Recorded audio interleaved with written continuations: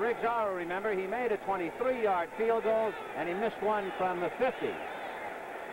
And look out, it's Blanchard passing in the end zone. Touchdown, Elois Grooms.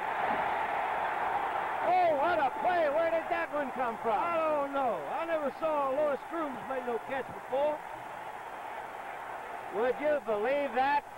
A third-year man out of Tennessee Tech, all the time a defensive end, and he's in there on the offense to catch a touchdown. Last week, the Cardinals won. Raiders seldom sit on the ball. They're very aggressive offensively and defensively. That's one of their trademarks. Allen motion to the left. Barnes and Barnwell out wide to the right side. Plunkett looks for somebody. The ball is picked off and then dropped.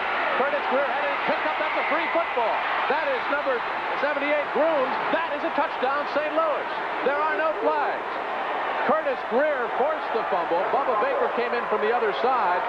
And the bodybuilder, number 78, Elois Grooms, carries it in for a Cardinal touchdown. And there is joy in St. Louis. We talked about them sitting on it. Maybe the Raiders should have sat on it. Instead, Plunkett goes right back to pass, showing the arrogance of a good team, saying, I want more points before the half ends.